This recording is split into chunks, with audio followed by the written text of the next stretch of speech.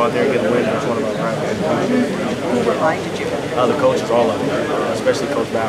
Was anything specific said? I mean, or anything poignant that you can remember that you can share with us? Just go out there and play with an attitude. Play with a chip on your shoulder like you've been all year. We'll be in good shape. Were there other times that you made that read and not gotten back on that offensive rebound? Or was that just something that you felt was minor? It was just, I don't know, it was just an instinct.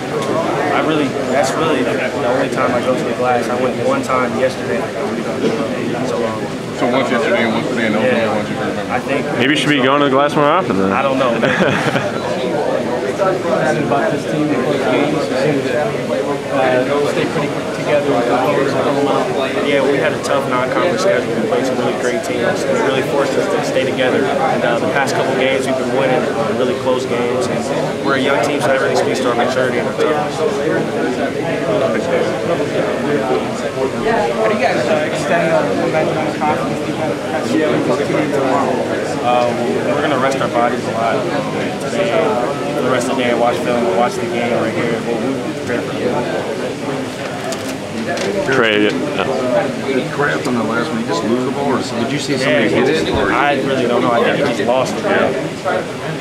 Trey gave you a little shout out on Twitter after the game. You talked about it a little bit at the podium, but what does this mean to you personally to beat Ohio State in the tournament? It means a lot. I mean, I'm from Columbus, played the state championship game in their arena, so it just means a lot to play well, get the win in a big stage like this. Beating such a big rival, Ohio State, what would it mean, potentially playing Michigan State tomorrow? Well, Michigan State or Wisconsin, they're both great teams. They're both really capable of winning a lot of games, one of the top teams in the country, so we got to come out and play. Caris, can you tell me about deploying the 2-3 for a minute there in the second half? What prompted that move, and is that something you guys really worked on much this year? Yeah, we work on that as much as we work on our 1-3-1. Oh, really? Yeah, but we're not really as comfortable on the 2-3 as we are on the 1-3-1. It really helped us today. Caris, the point shooting early on, were you guys just getting space? Yeah, we didn't really particularly shoot the ball yesterday. We knew we were due for a big day. We have a lot of people capable of really knocking down shots. We came out early knocking down a lot of shots.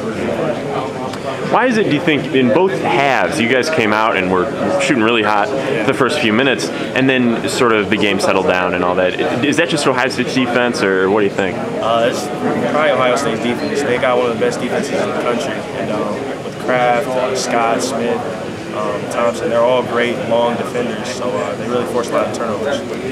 Thanks, Caris.